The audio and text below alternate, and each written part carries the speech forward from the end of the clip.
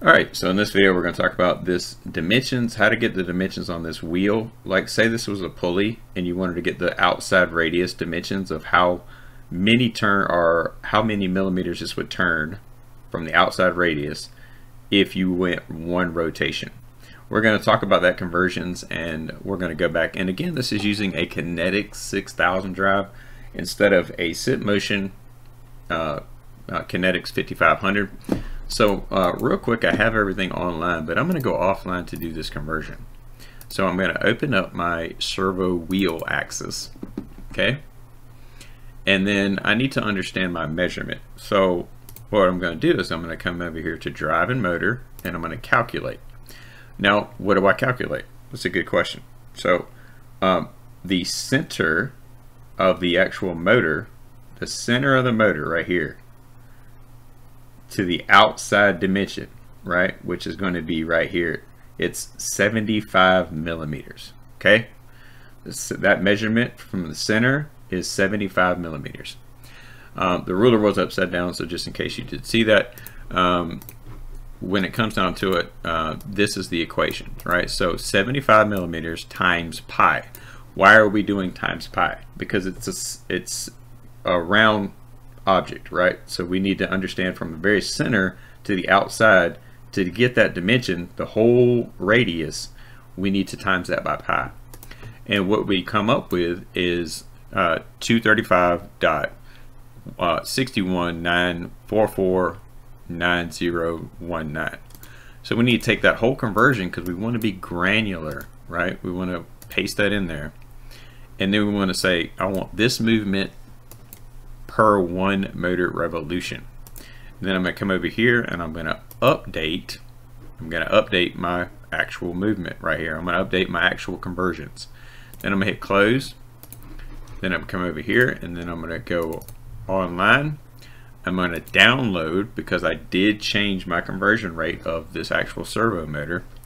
So once we do this, what we can come back and do is we can actually test this using motion axis direct commands to verify that the outside radius, and again, never touch any kind of moving parts where the potential of like power that's powered on or something like that. This is not actually being controlled right now. It doesn't have power. So again, just for safety wise, right? But this is a mounted servo system. It's made for training. I built it for training, so I can touch it all day long because this is just a wheel I bought from Harbor Freight.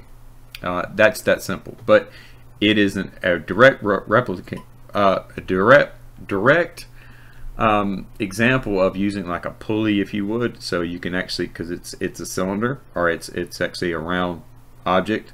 So if you think about this, you can use the same conversion for a pulley. So let's open up our actual servo, and let's do motion axis direct commands.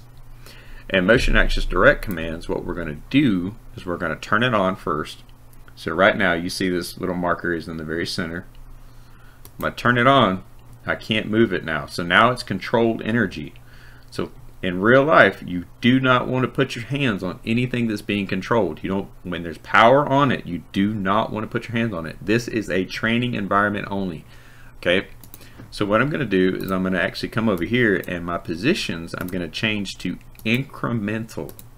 Okay, and then I'm going to paste in my conversion that I put in to determine this is my outside radius.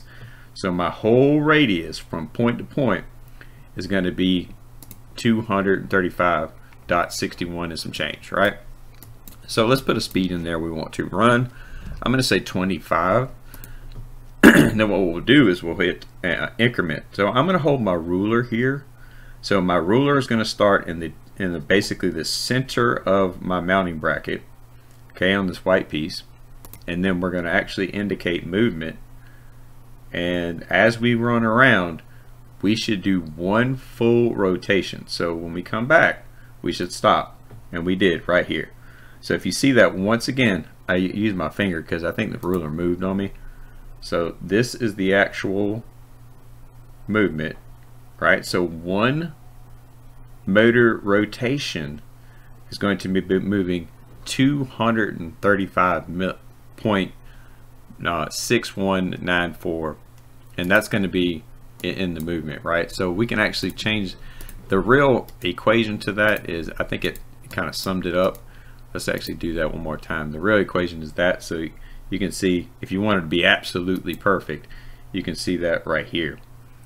You see it does kind of round it up for you when you're using motion axis direct commands. So, but the point of it is this, from the center of the object to get the full radius, to get the actual movement from one revolution, that's the equation you do, and that's how you do it. So with that said, I just want to give a small example of how to do things, right? Because when you're doing something like this, when you're doing like let's just come over here and tilt this down a little bit, come over here, and this right here, okay, when you're doing the outside radius, you want to measure from the center point.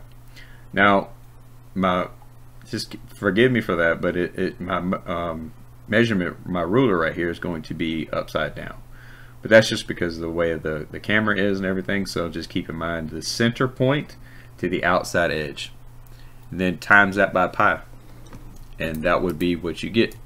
So at this point, that was our wheel diameter. That's how we got it, that's how we equated it, and this is how we get the point of movement right here, right? So if we're trying to get the movement to be absolutely perfect, we need to determine what the ratio is, and you see that it stops right there on that actual reflector every single time. So we do know we do have our conversion right. So at this point, being that you have your conversion right, you know that is like, say for instance this was a pulley, then you know you can carry on to the next part of the equation if you were to have anything connected to that pulley, or if this was just your end effector, whatever the case may be. But again, I wanted to show you how to do that first equation, because this is going to be part of your equation. If you're, like, say this was a pulley and it was connected to another pulley, you need to know the pitch of both pulleys before you can actually convert anything. This is how to determine the pitch of the pulley. This is how to determine the pitch of the pulley off a servo that's directly connected. So hopefully you learned a lot from that video. I'm going to turn my servo off. Turn my servo off so it has no energy, and then everything is completely safe. Again, this is a training environment, so there is no risk, there is no worries, but do not touch any moving parts in real life. Again, we don't want to see anybody get hurt. We want to make sure we understand and we educate ourselves into moving forward to being a better in automation altogether. Whether you're a maintenance technician, whether you're an engineer, whether you're somebody trying to learn, trying to get into it, trying to better yourself, I admire that. So I just wanted to do my part in teaching as much as possible. So I hope this video really did help you, and we'll see you guys on the next one.